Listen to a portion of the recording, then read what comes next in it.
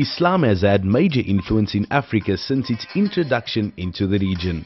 Over 60% of Africans are Muslim, and through time many cultures and arts flourished in North, West and East Africa. Awqaf South Africa, the Research Center for Islamic History, Art and Culture, and the International Peace College South Africa presents the second International Congress on Islamic Civilization. Discussions include trade and Islam, the spread of Islam in Southern Africa, and much more. The University of KZN Senate Chambers from the 4th to the 6th of March. Register now on www.awqafsa.org.za.